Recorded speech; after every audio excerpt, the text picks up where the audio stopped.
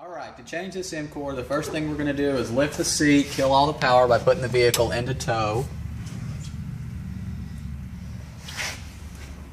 Let's make sure we're on level ground, and let's have the parking brake not engaged. Okay? Park brake not engaged. First thing we need to do is remove the golf cart's floor mat.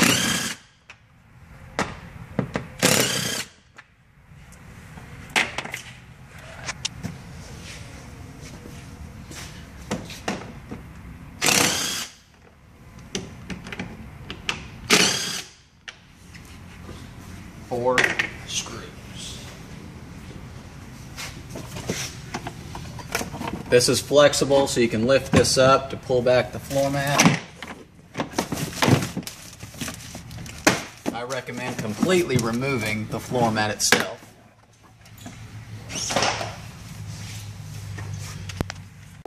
Okay, well, the exact same bolt you use to remove the floor mat is the bolt you use to remove these screws right here.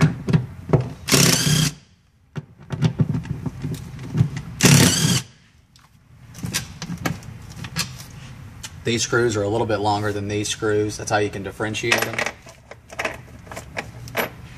Next thing you need to do is remove this little access panel. That's just a push pin. It's fairly easy to remove. Hang on to that. Okay, now we've got to make a change.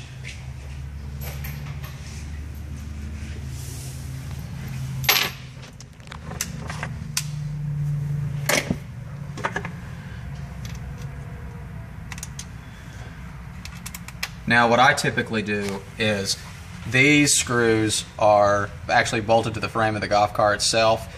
When you pull these all the way out, you really don't need to completely remove them. Just pull them all the way up to the top and that should give you enough.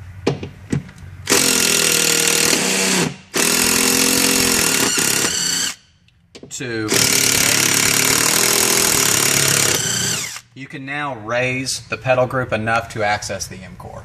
Okay.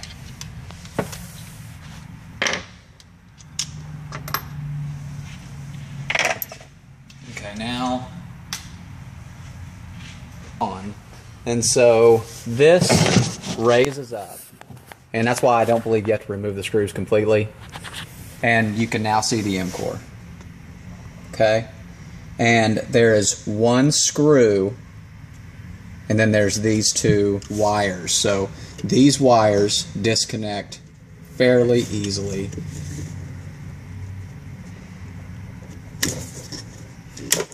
Okay, and then there's one screw here. Is that a Phillips or the same tip? No, it's the same kind of tip. We'll have to get you the sizes here in a minute. Okay, this screw is removed, and now the Mcor is accessible. And that's the Mcor, okay? Might want to give them a little shot of that right in there. You got a prong here, a prong there, and then it fits flush. So when the Mcor goes, the new Mcor just attaches just like that. And then you take that small screw and get it started.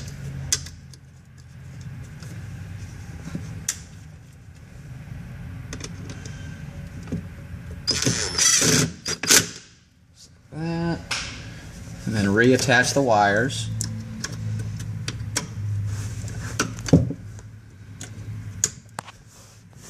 And then you can set everything back down again.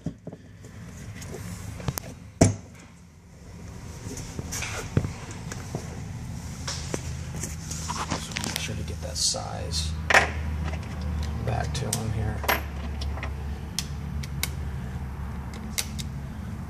Remember, it's the two longer screws.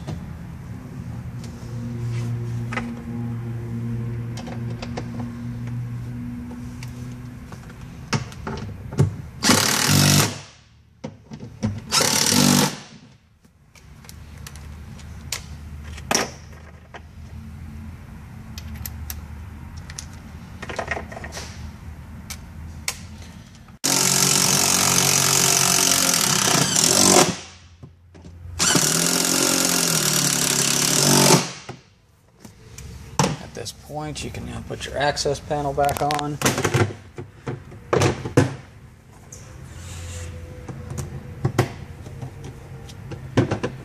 You're good to go. And now you put the floor mat back on. And I'm going to go ahead and go through that too, because that actually can be a little bit of a pain. But there are some tricks to it. Okay. The key to putting on the floor mat is to not be scared of the side retainers, because you can pull those out and pop them back in place.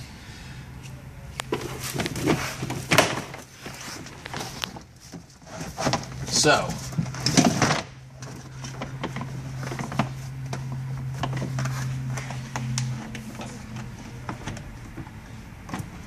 okay, lift here. Remember, these are flexible, don't be scared.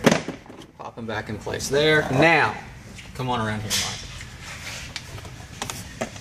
This side retainer can just pop out, so don't be scared of that. So lay everything down flat, and then go ahead and put the side retainer back on. Hit it here, hit it there, hit it there, hit it there, and it's back in place. Okay? Now come around to the other side.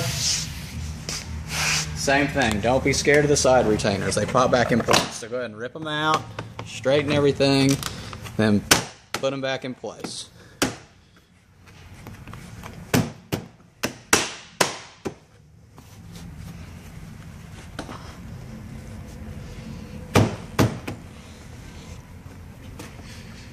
Alright, now you got the 4 screws.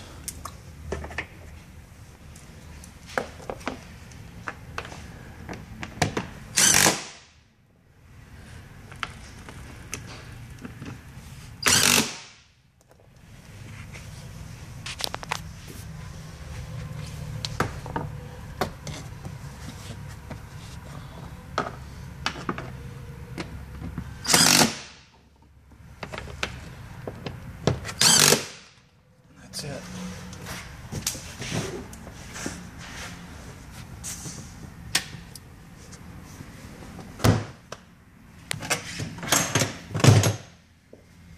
All right.